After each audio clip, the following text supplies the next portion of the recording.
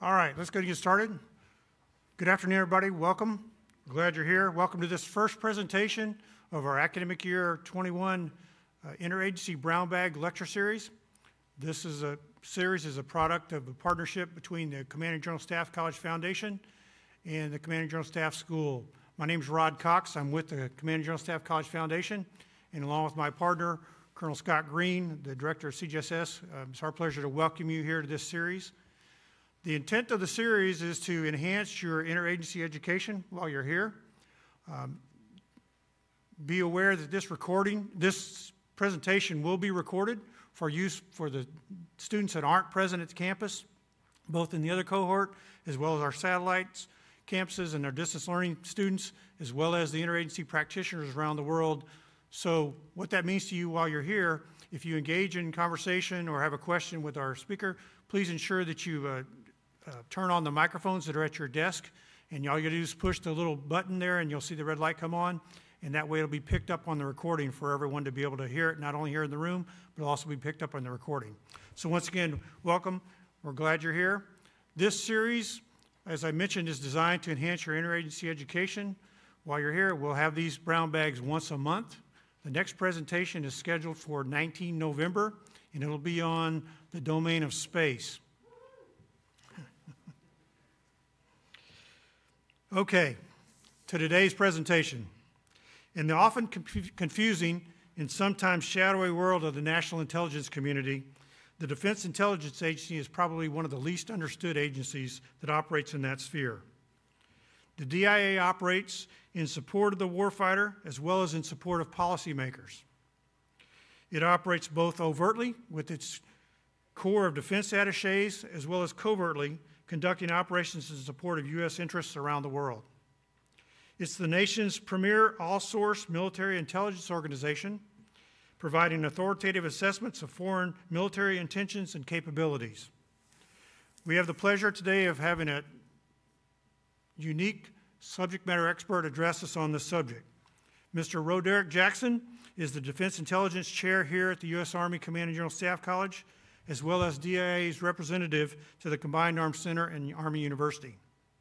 He has over 30 years' experience in national security affairs with long-term study and personal interests in security on the continent of Africa.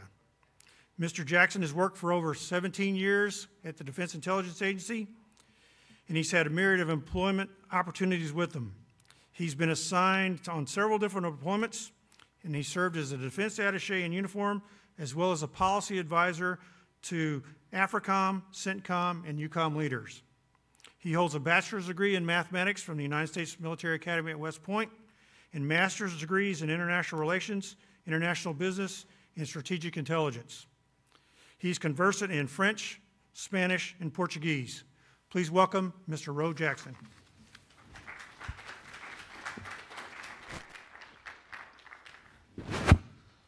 Good afternoon. It is a pleasure to be here today to start off this series.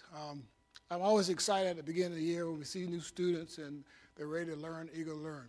So my challenge today is not to talk too fast and to talk clearly. That's always my challenge. Otherwise, we'll do this in 10 minutes and it'll be jumbled.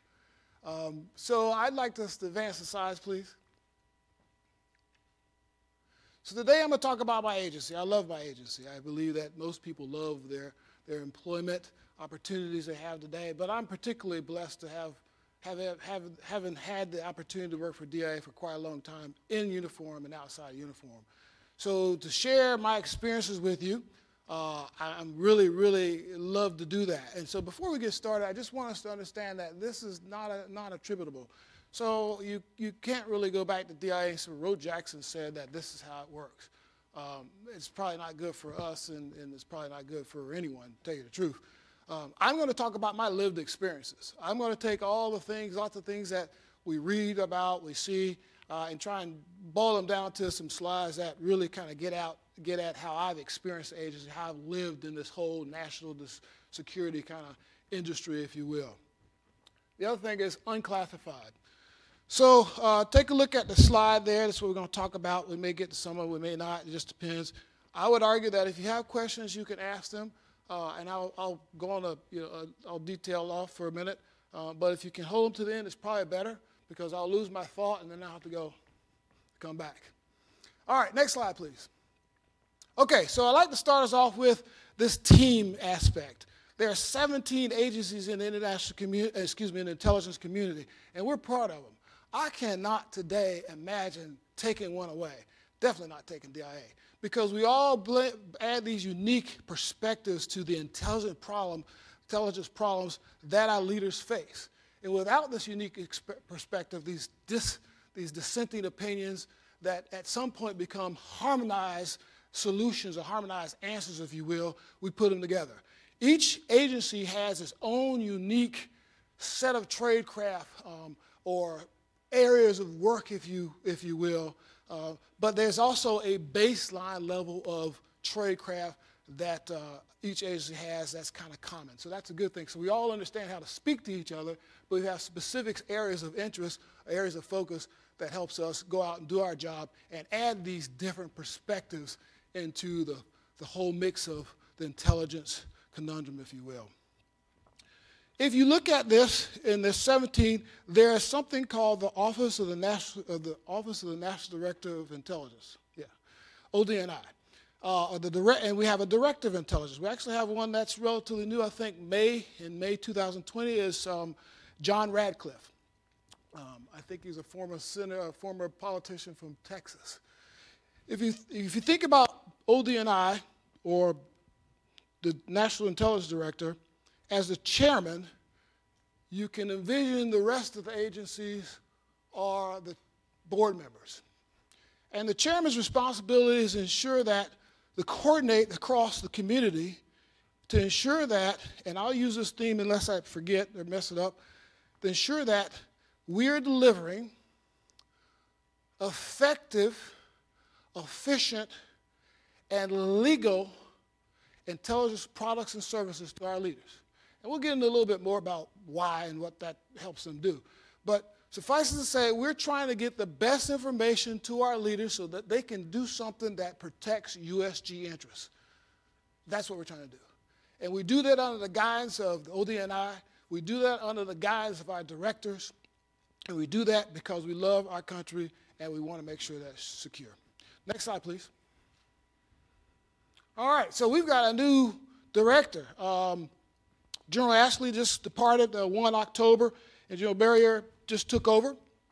We're all excited about his direction, what he wants to do with the agency, the direction he wants to take the agency in.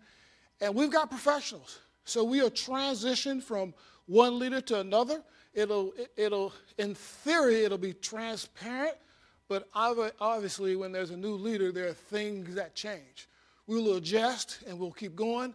The mission remains the same, is to serve as part of the intelligence community to help work on these challenging problems that our leaders face and help ensure that USG is protected. That's it. So our professionalism will take us through this transition, and we're all excited. Next slide, please. All right, so some of the slides I'll read a little bit more. Some of them I'll let you read, and I'll talk some. This is one I will highlight at several different points. Rod talked about the Combat Support Agency and what that means, and I'm going to talk about it a little bit, and then I'm going to kind of talk about decision advantage. When I talk about combat support, I usually talk about it from two different levels. So say, hey, we can go all the way down to the foxhole. I've heard someone say we can go to the foxhole. In theory, we really don't get to the foxhole, but we can get close, or we actually get there. We can get there because we can put together what is called a National Intelligence Support Team, and it combines the right intelligence agencies, the right mix of individuals, and they can go and tackle a problem where it is, even if it's at the foxhole. But in theory, we really aren't always down to the foxhole. We're normally across the National Capital Region, COCOMs, and we're in operating environments. And I'll get to that. You'll see some of that. But what we do is we provide this decision advantage. How do we do that? Well, we provide efficient, effective, and legal intelligence products and services. Well, when we talk about efficient, it means we're not wasting, and we have the right resources to get it done. When we talk about effective, it tackles the intended purpose, meaning we don't give them frivolous things. We give them things that are relevant. We give them things that are timely. And then legal, why I mention this legal thing is because there's all types of different areas and prohibited zones. For example, the reporting on U.S. citizens. That's an area that's very tricky. You know, how you do certain actions, some of them require some notification and things like that. So we want to make sure all this is legal. We have lots of people making sure that happens. Okay, so this decision advantage, making sure that our leaders have that information, making sure that they can consider it before they take an action. That is super important. That helps them make the right decision for a national sense. The other part of what we do is this prevent strategic surprise. We prevent the Pearl Harbor, so we at least attempt to do that. We don't do that by ourselves. Again, if you go back to, I think, to the second slide, you know, we do it with the team. It's part of the team. So this whole team approach is extremely important, breaking these stovepipes and making sure that the community works together as a team to prevent these surprises, to collectively give this decision advantage, which ensures that our leaders are able to make the right choices or the right decisions to protect USG. A little bit about the history. We really got on board in 1962 with the Cuban Missile Crisis. People understood that there's a DIA. If you move forward to the 80s, there was something called the Soviet Power Report, and it was awesome because we were in the Cold War, and it went through the 80s. It's been revised. It's a revised product now. It's called the Russian Military Power document, if you will. And it talks about Russian power as Russia reemerges on the stage to become, you know, one of our peer competitors, if you will, to really disrupt the world system, the international system. So that's pretty important. And then, you know, in the 90s, we sent a bunch of people out to Iraq, into the theater in general. And the strategic reality today is just, you can't be, we're more relevant today than we were back in the 60s. And again, you know, I cannot see today any of the agencies going away, and especially not DIA, where that's just that important. Our domain, of course, is, as Rod said, it is our adversaries. Our domain is understanding everything to be understood, if you will, if that can happen, about foreign militaries. We're not worried about necessarily, you know, climate change, but as a part of the the intelligence community, we work on projects. We can contribute to those areas, but that's not our main domain. Our domain is understanding those foreign adversaries, their intentions, their capabilities, and their courses of action. That's what we try and do. All right, next slide. Okay, what keeps DIA busy? Well, you'll see lots of things up there, and most of these you can find if you've looked at the worldwide threat assessment over the last several years. They're familiar themes. These themes have not gone away, and they're likely not going away. China's always doing something, whether it's launching I was reading the other night, and I forgot about SARS in 2003. Then I read something about China. They poisoned 300,000 babies with milk, and I think 2008, and now we have COVID 2019, so there's always something about China. North Korea, what are they doing? Iran, what are we going to do with this nuclear plant or you know, as we pull out or whatever? So there's always something that's going on. And we have a bunch of intelligence professionals look at these issues. They don't have all the solutions, but they're monitoring them. They're monitoring them, they're producing intelligence, and what are they producing it for? To prevent strategic surprise and to give our leaders decision support, so decision advantage. So these are the things that we worry about, and they really do keep us busy. I didn't put Africa up. I should put Africa up. The whole of Africa worries me. I'm always reading about Africa and how it's going to really affect the U.S. All right, that was sarcastic, but it's true nonetheless. Next slide. Okay, so say we're big, 16,000 plus employees worldwide. Significant amount of those employees work and live in Washington, D.C. There's a heavy mix. There's a heavy slant towards civilians. I always thought this was kind of interesting because it's, the Defense Intelligence Agency. Well, it's the Defense Intelligence Agency, but we always need new blood. We always need new ideas. So I can see how we're led in many cases. A lot of the organizations in the agency are led by military folks, but many of the folks who are working in the trenches, they're actually civilians. So it's definitely an interesting mix. I'll talk about culture later if I remember. So we are in all combat commands.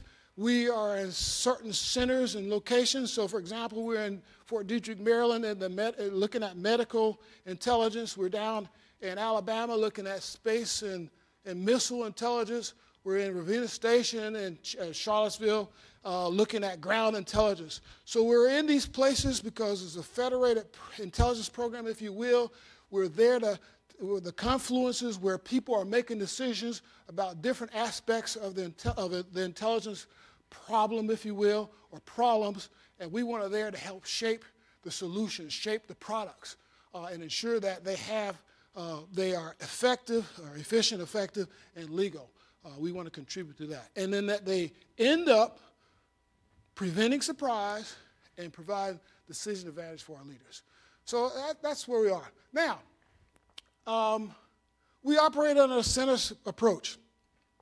And we weren't always this way, but I think probably around 2010, maybe 2000, somewhere around 2010, when General Flynn came to the agency, we really kind of transitioned to this centers approach.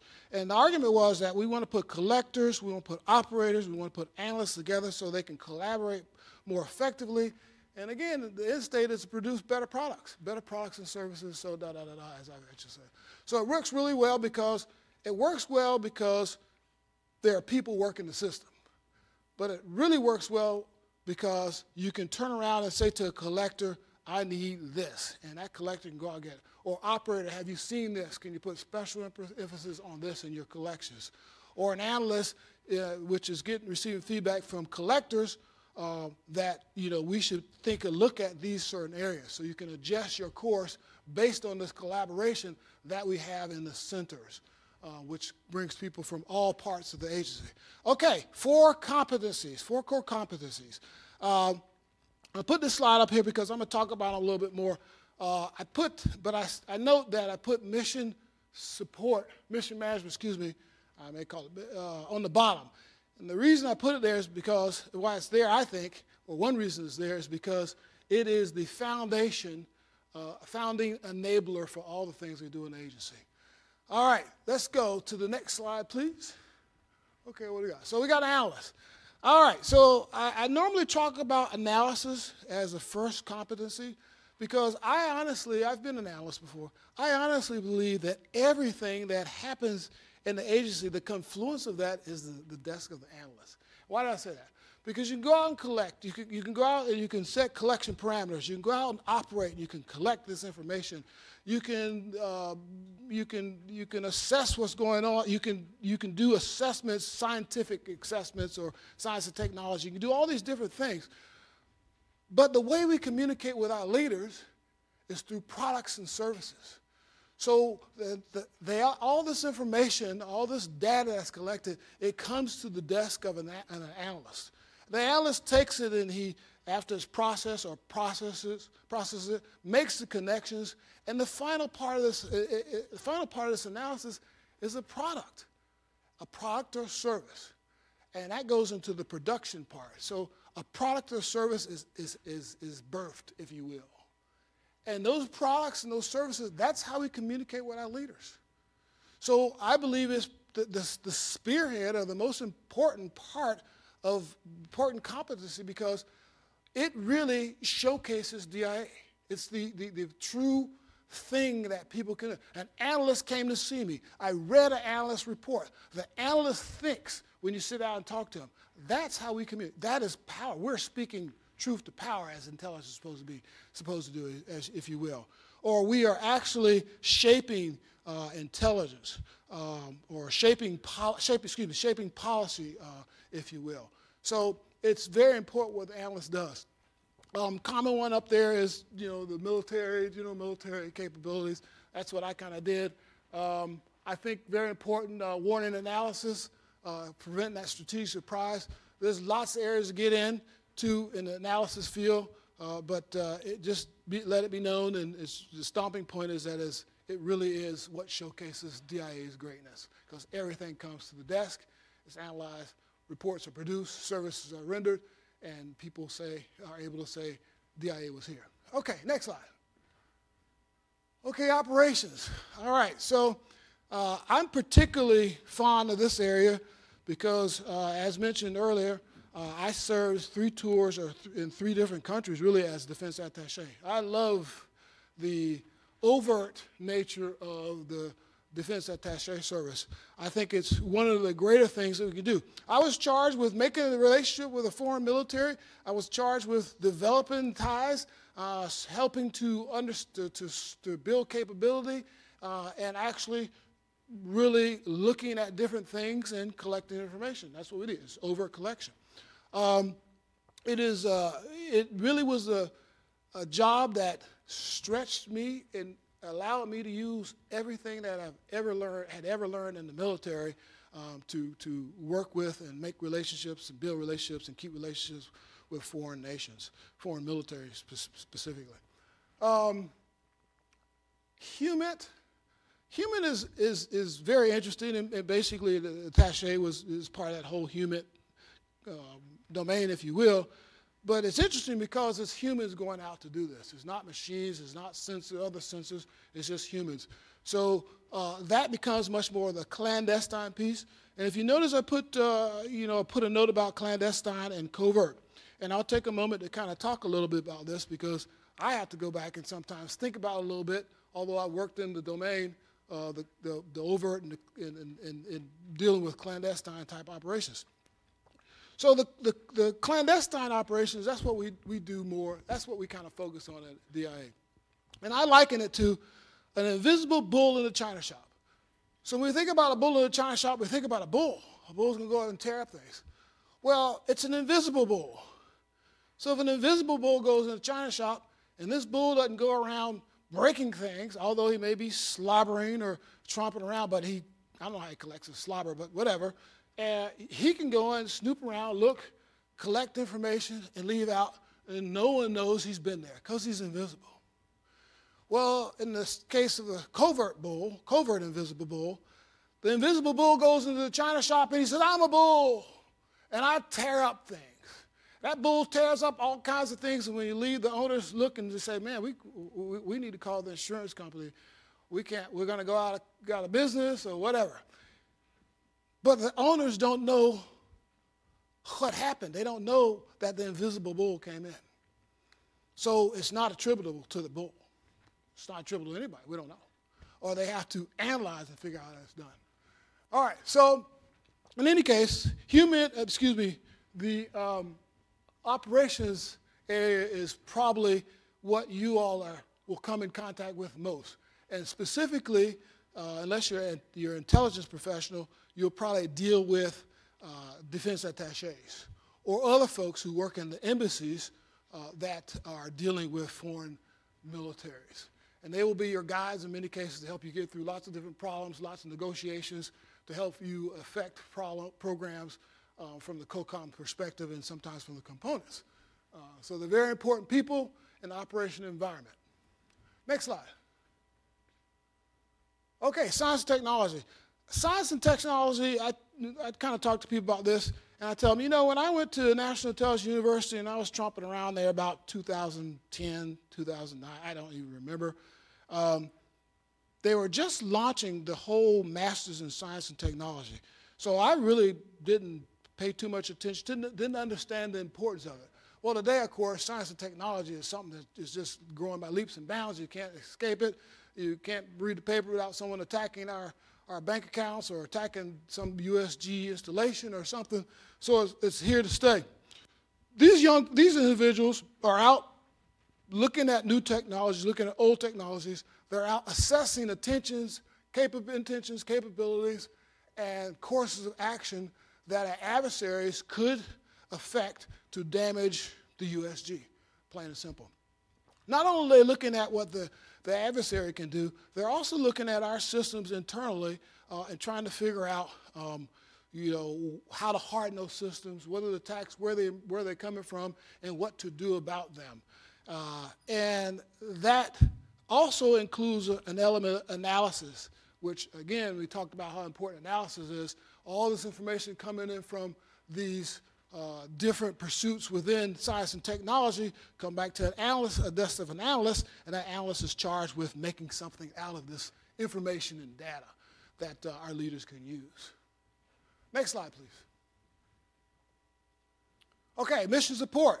Ash and trash, if you're back in the day, if you're a military person, the log trains. But I'm telling you, you can't survive without food. You can't survive without fuel. So they're super important. It's kind of the same concept in DIA, I believe, from my experiences. You can't survive if you don't have the communication system, which is so important to the intelligence communities. We provide that for the Department of Defense. We are the folks who broker that.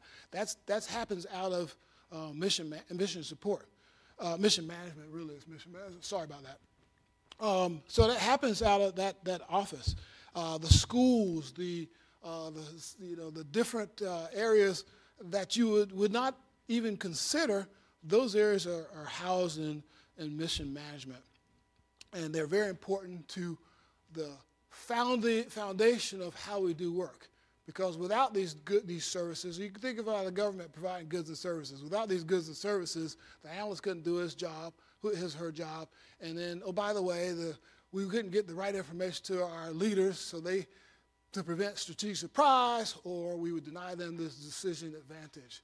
And that could hinder or hurt the USG. So they're very important. Next slide. Okay, so I go through these competencies and everything, and so people used to ask me, well, what does DI do for the services? And so I kind of thought about that. I had been living in DIA and executing, but I never had really thought about how we go about doing this job of being an agency that works in the works in the IC, the intelligence community, and also works to serve the Department of Defense. And so I kind of broke it down, and so I'll talk through these. You can read them. I believe the most important place that we make a difference in is the National Capital Region. Now, I'm going to tell you, you could argue for the operational environment because those guys out there doing something. But if we think about strategy starts or is made or decisions are made in D.C., then I believe that's probably the most important place. So we're there, we are shaping policy or influencing policy, speaking truth to power, if you will, through our products and our services. And when I talk about engagement, a lot of that is services, is when we go see people and talk to people, we can actually discuss this intelligence. We can make it real because a product is good, you read the product, but if you can have someone come and talk to about it and you can go through some discussions back and forth, it really can solidify someone's opinion or someone's thoughts about the situation and what they would like to do or what they think is best to do. Enterprise activities. We do this for everybody, all the services across DoD. So I'll go through some of them. You got ISR with the functional managers, I believe. You got foreign disclosure. So who's worked with foreign disclosure? Anybody?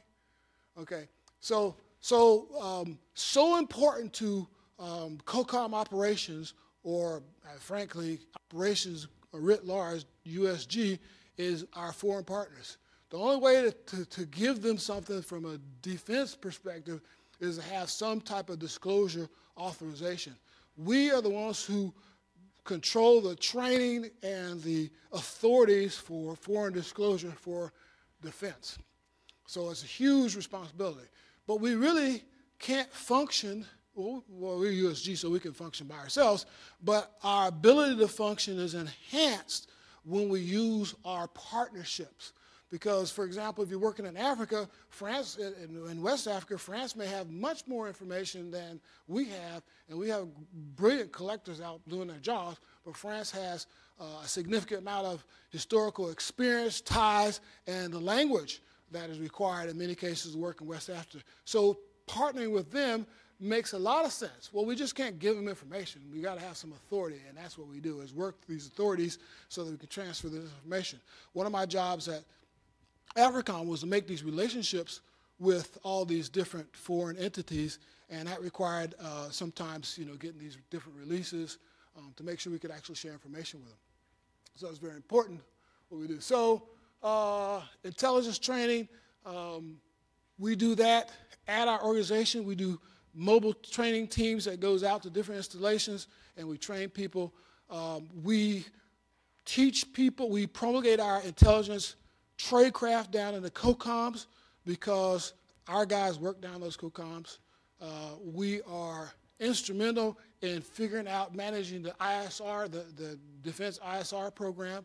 So we get to make decisions on allocations and funding for those programs. So that's pretty neat.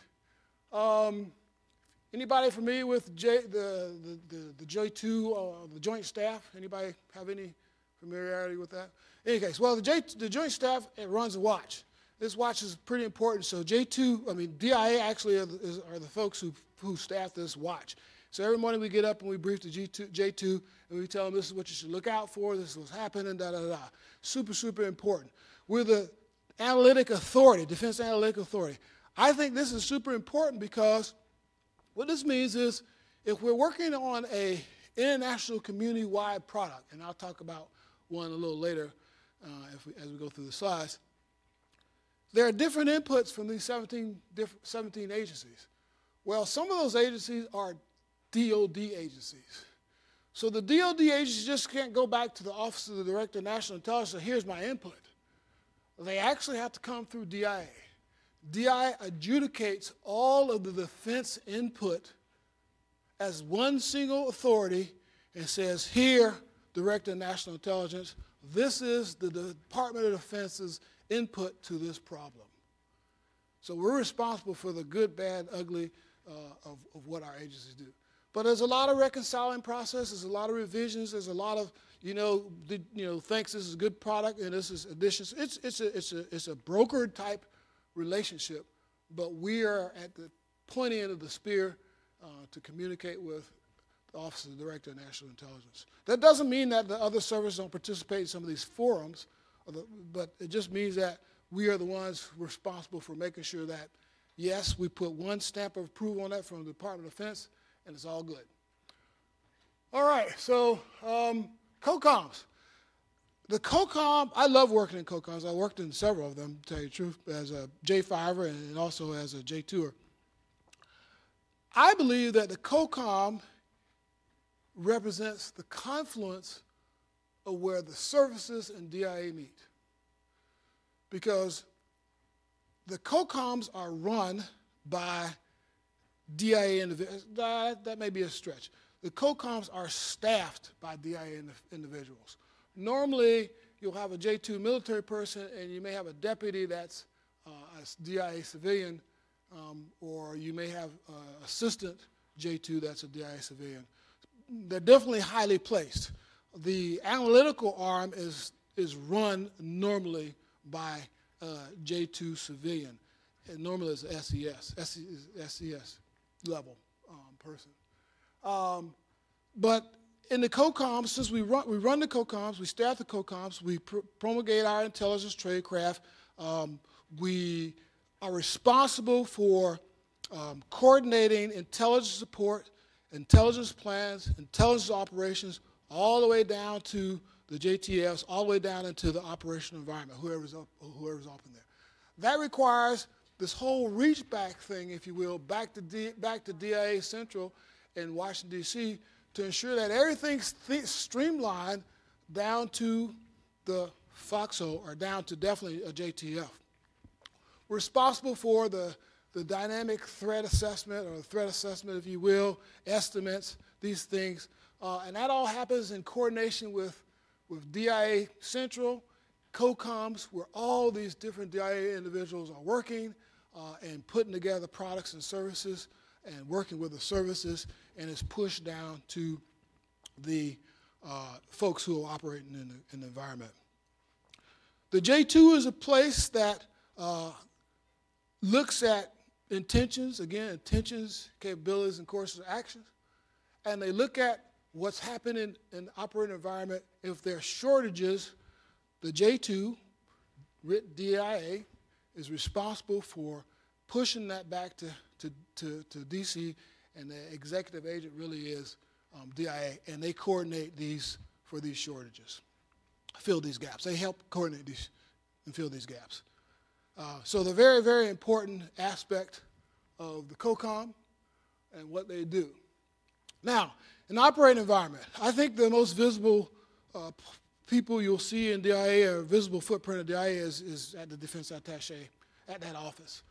Those defense attachés, they work for DIA. They're military, but they're fed and trained and guided by DIA. And there are also other civilians working in those offices. Down in the operating environment, DIA has folks out conducting intelligence activities. And as I mentioned before, DIA can actually get way, way down to the foxhole in these national intelligence support teams. Also, DIA is integral in JTFs. For example, there's a JTF in the Horn of Africa, and it's called Camp Lemoyer. And DIA members provide the continuity for this organization, because it really is a rotational 6-month job for reservists who come in. So we're down there periodically spending 6-7 months and maybe even a year to make sure that that continuity exists and folks can execute their missions. All right, next slide. Okay, so you got to look at how DIA kind of intermix in the different levels there. And so what I like to talk about when I do this type of brief is, well, what does that mean? How do we really get this product out that I keep in service out that I keep talking about? It's so important. But when I got here and they told me I was going to work on the thesis projects, I kind of said, well, it's kind of like a thesis. So I took the intelligence process and took a look at it. As you can see is we got to go around clockwise, and we have to get plan of direction. Well, that plan of direction, you can see some of the people who contributed to that, but that gives us this idea, gives us this guidance on where we go, what we go collect for. And then we go to the collection piece, and you see the folks who participate in that. DIA writ large, for example, in the Capital Region, we're collecting, we have collection managers. We have collections and collection managers at COCOMs. You have other services, other members of the IC writ large. You have policymakers. So anybody who can put in a report can be part of this whole collection piece. Or anybody can submit information to someone who can put in a report, be part of the collection piece. We're not necessarily just, I don't want to say you take anything, but information is just that until it's turned into intelligence. So you want to be careful when you discount information, because you may discount a piece of the puzzle that's super important. But all information has to be processed. So you may get a list of phone numbers. Well, you got to process that list. You got to turn that list into something that is a set of numbers that are linked to a set of people. So you have to process this information, process this data. And then once you process this data, then you can move to the analysis phase and you can start to make connections. Well, what does this mean? Johnny is talking to Susie at number 505. Well, Johnny talked to Susie last night. He talked to her this night. He talked to this other guy. What does that mean? And that's part of the analysis piece. And once that analysis is done, those conclusions are determined and they are matched with intentions, capabilities, and courses of action. The analyst, the final part of this is the analyst produces a report, or he produces a service, if you will. I mean, a service, I think. And that report or that product is disseminated. It's disseminated across different lines of communication that reach our policymakers, or it's briefed to different policymakers so that they can gain insight into the problems that the USG are facing. And of course, there's a feedback loop, which is very difficult because all of us are busy. Leaders are busy. They take information, they consume information, but they don't necessarily always have the time to tell you that this is good. But the feedback is important, nonetheless, because that goes back into supporting how we come up with our planning direction and then where we go to collect. So it's super important to try and get that feedback. So it all works together so that we produce the products and services that actually go forward to our leaders, that help prevent strategic surprise, it gives them decision advantage, and then they're able to make decisions that best support protecting the USG. So that's DIA's kind of process, or maybe even a similar process in other agencies. Next slide, please. All right, so the point is we said that we had this Office of National Director of Intelligence, and we have, he's the chairman of the board. So all the other agencies have their similar processes for treating information and converting that into intelligence. So we come together when there's a need, and in many cases, one of the prime times we come together is when we produce what is called a national intelligence estimate. And I think I put a little down the bottom there so you can read a little bit about it.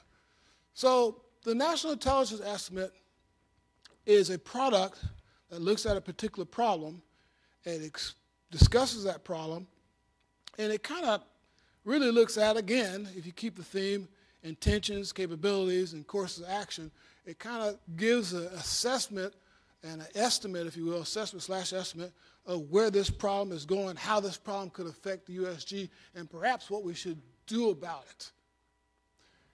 And to get to this end state product, if you put us in a square box, then you have the DIA process, and you have all the other 15 agencies executing their processes, and then you have ODNI, who is kind of honcho in this process. I was thinking about this and said, well, when you're back in when you go to the battalion, or you're back in the battalion, if you were already there, you did the planning process, and you went out and you did your little planning staff, and at the same time, the commander was doing his planning. He was thinking about this problem too. And so, he was working his processes. So the individual agencies are working their processes, and ODNI is working this process, which includes collaborating with leaders, collaborating with different agencies in the IC, and preparing to mesh all this information together. So as the gears are turning, and they turn, it leads to this product, the output, that provides this information to our customers. And it's very simple. We go back to the theme I've been preaching the whole time, is our senior leaders. It's a product that's meant, that goes to those senior leaders, and it helps prevent this surprise. It helps give them decision advantage, which helps take care of USG. So we go back from the top. We started with DIA is this organization, has these competencies, has 16,000 plus or minus people all over the world. And we move through this whole process of, well, they go out and they do things, they actually do things. And in the produce intelligence, they have an individual process. It's kind of unique, but there's some similarities across the board. And it's all honchoed by the chairman of the board, ODNI. And his mission is to make sure those products come out and those services go out. But the overarching theme, I'd say, is efficient, effective, and legal. And that's where we get to the NIE. That's the end state of all this. Now, don't get me wrong, there's lots of different products, but this is a Cadillac product, if you will. All right, next slide. Okay, so that kind of brings me to the end. I got a little bit more. Before I go into I got 5 things I'll pose to you, or I'll talk about real quick, and they'll be quick. I do electives. I teach electives. I chair thesis projects, if you will. And I'm not opposed to teaching individual electives. So if you have questions or thoughts or interest, especially in Africa, please don't hesitate to talk to me. Okay, so I'm going to try and leave you with several thoughts before you ask questions. So the first one is why DIA matters. I think I've been preaching the whole time. I think DIA matters because it is the premier organization that looks at adversaries. That's the domain. It's dominating the understanding on What are their intentions, their capabilities, and the courses of action? What do we do for the services? Well, I talked about that at the National Capital Region and also in the COCOMs.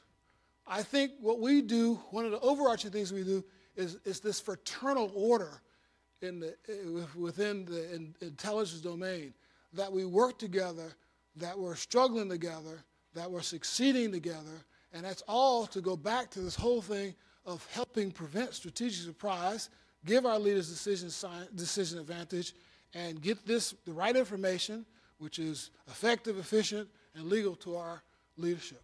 So I think that's how we work with, maybe it's more how we work with and what we do for the service. But that whole enterprise function is very important, because without it, who would do it? It would be 15 different, it's not 15, so it would be several different services running around trying to figure out what is the best way to allocate ISR. So we're the ones who do that, and that supports all our services. We go down to the foxhole if we have to with the NIST teams to support our services. We work in JFTs, all types of things associated with the operational environment. We're there and we're supporting services. Okay, how do you access DIA? Well, the simple thing is probably come to see me and I can ask a question to our higher ups. They're all busy, so you have to be patient, and sometimes it takes a lot of time, but we try, and some of the questions I ask myself. I think more importantly, though, is for you as professionals going back out into the field, is if you're not an intelligence professional, probably, if you're an intelligence professional, you may have a better grasp of how this works, because you have access to communication tools that will allow you to work with DIA. But if you're not, the question is, what should I know about DIA and how should I think about DIA, I believe.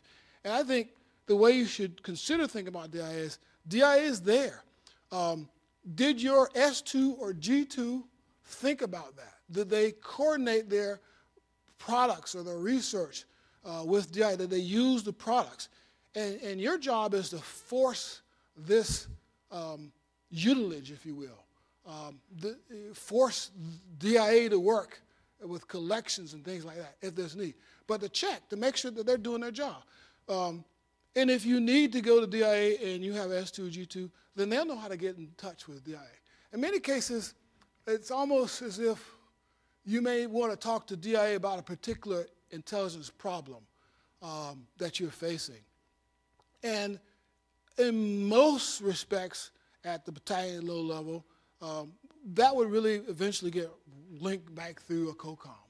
So your S2 would be intimately involved with helping you do that.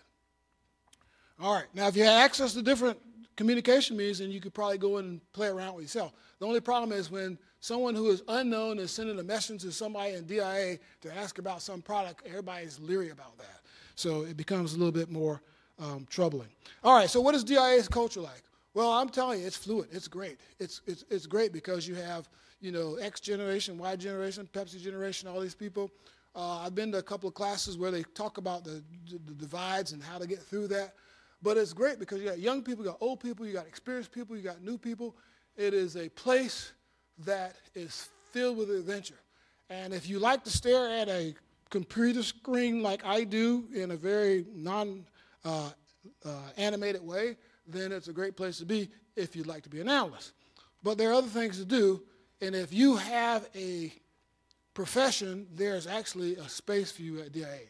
Perhaps, maybe not, I can't give you a job tomorrow, but there's a function at DIA that you could probably feel if there were an opportunity.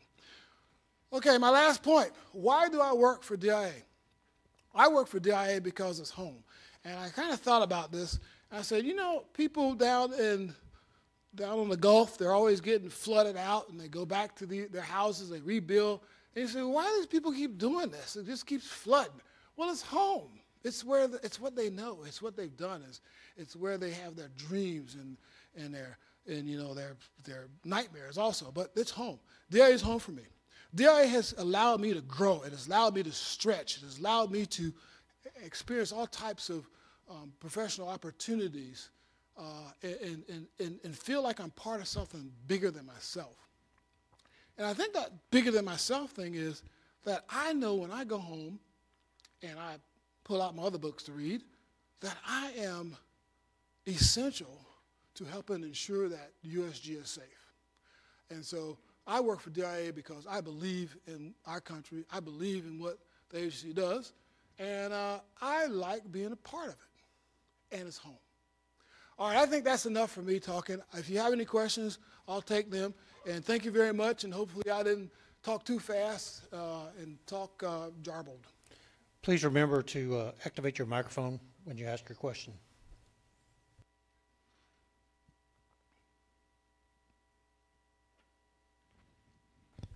I'll ask a question. Good afternoon, sir. I'm Major Rod Cox from Staff Group 8 Delta. So the DIA as an all-source agency, it duplicates some collection efforts in domains that are more traditionally, I guess, owned by other intelligence agencies. For instance, clandestine human intelligence is also kind of done more by the CIA. So my question is, sir, what is the benefit then of the DIA doing some of those collection efforts in-house as opposed to simply being an all-source fusion analysis cell for the intelligence agencies? Okay, so let's try and pick that apart, I think. First of all, we are all-source intelligence agency. So I don't know, I'm not trying to say you didn't say that, but we are an all-source intelligence agency. So, and open source is huge. I mean, it's open source, social media. You have to be careful about it, but that's definitely a domain that's not going away. In terms of, you know, clandestine versus covert and collections and all these things, I think I kind of mentioned is that we're 17 different agencies. Each agency brings its own special flavor, if you will, to the intelligence conundrum. Okay, so everyone has a voice. And so if you have one person talking, then you can harmonize what the downspout is, but if you have one person talking, then you don't have dissent, you don't have analysis, you don't have discussion, you don't have refinement. So it'd be like you program the robot and you got the answer. So what the 17 agencies do for the USG is they bring in this heterogeneous, I'm going to use a big word, I hope I get it right, since you're cacophony, and of intelligence, different intelligence stuff, if you will. And so it comes in and it gives people more a greater ability to think about the problem and to see the nuances, because the CIA may see something from one perspective. NGA is a whole different domain, But you need that perspective because, honestly, you can't do too much without NGA, really, especially if you're on the water, that's for sure. So you need all these different perspectives because they have different areas of expertise. And I think I mentioned it earlier, is I can't see us doing away with an agency today because they're so specialized. They have a common, there's a mandated common baseline tradecraft, but it still looks different from each agency. It's not like one person says this is everything everybody's going to want. This is what you have to teach, and then agencies do it differently. So we're so specialized. Some of it is kind of vanilla, but very little part of it. Some of it is who we actually work for colors how we do business. For example, we work for the Secretary of Defense. CIA works for the President. The perspective of your customer changes how you work. It changes the analysis. We could talk about the same problem, but the perspective could be totally different because NGA is thinking about, you know, how this affects communications. We're thinking about the people on the ground. CI is thinking about, who knows what CI is thinking, but they're thinking about, for example, you know, sabotage and how, you know, how to actually go out and conduct this invisible bull in the China shop activity. And it all comes together about how to approach this issue and just because we say intentions and capabilities and course of actions, they're represented by X, the other agencies get to say how they feel about these intentions, capabilities, and courses of action. And so then that all has to be adjudicated. And if we don't go to groupthink, we actually get a better product. If we go to groupthink, then it may not be the greatest product. Well, as professionals, we are really constantly working with these biases and trying to get away from groupthink and things like that. So we don't want to suffice. That sometimes invites, I would say, conflict or difference of opinion. But that's good, because that makes the product that much stronger. Now, I'm not sure if I answered that, but... You did, sir. Thank you. Okay. All right.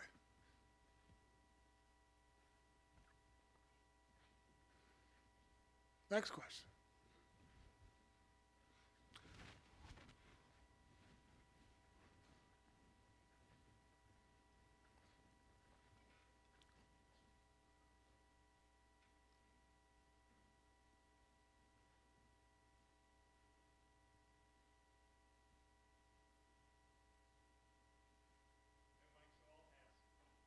I can hear you. We'll try. Sir, I appreciate your description. It was very informative. Your discussion of the intelligence cycle and the production of products like the National Intelligence Estimate, it almost strikes me of a description from a bygone era. And what I mean by that is today in which everything is viewed through such a politicized lens. Has the DIA or other agencies, have you felt like you've had to make adjustments in how you present materials, how you analyze materials, given that whatever product you produce is going to be seen through partisanship? So, so we're military people here. Most of us have served for quite a while or retired or whatever. So when we go to the battlefield, unless we are an insider threat, we go. Our boss says, after we've had the discussions, boss says we're taking this course of action, we go. It's just gone. We don't really think about, you know, how the enemy's going to think of us when we whack them. We just go. And that's a professional pursuit that we're going. We are done with discussing with our boss the merits of his decision, but we'll just go. So what I would argue is that we are professionals. 17 agencies dedicated to being professional. Let me be clear. I mean, obviously, it's hard to separate the politics from professionalism deep down inside and some of our beliefs. But the thought is that we spend so much time drilling and becoming professionals, and we are proud of our work, and we learn about biases, and some of these biases, some of these things, if you're too biased, in theory, if you're giving the president your thoughts, or you're giving senior leaders your thoughts that they're going to use to make decisions which could get a lot of people killed. I remember when I was at CENTCOM, and I realized that I was working an issue, and if I did not resolve this issue, it would mean that a certain group of soldiers would not get to the battlefield in a timely manner to relieve or support others, and that could get some people killed.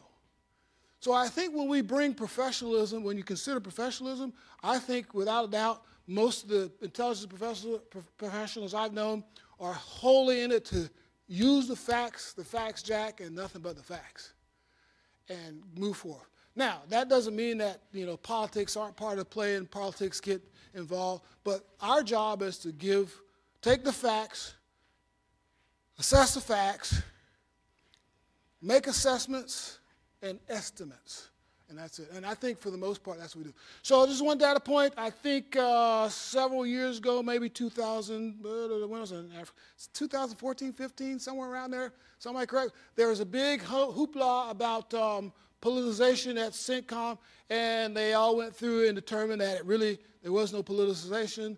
The issue was that I think senior leaders were not so up on some of the newer techniques, and there was a disconnect on what people thought. So I think most recently we haven't seen that. But obviously, you know, the deeper you get into politics in different administrations, you may have, you know, it just depends. But from a professional standpoint, all the professionals I've ever worked with, it's all about facts, Jack, and taking those facts, making those assessments and estimates, and moving forward. Supporting USG. All right. Thank you, Mr. Jackson. We appreciate your presentation on DI today. He will remain up here if you have questions, you want to talk to him post the briefing. I want to remind you that we'll have our next presentation of the brown bag will be on 19 November, right here, 12:30 in this room. It'll be about the domain of space. You're all invited. I invite you to let your classmates and faculty know they're all welcome. And just be aware that this presentation will be posted on the college's Blackboard, as well as it'll be at the Foundation's website and on our YouTube channel if you wish to view it or share it with other folks that you know about. So once again, thank you all for attending. We hope to see you next month. Stay safe.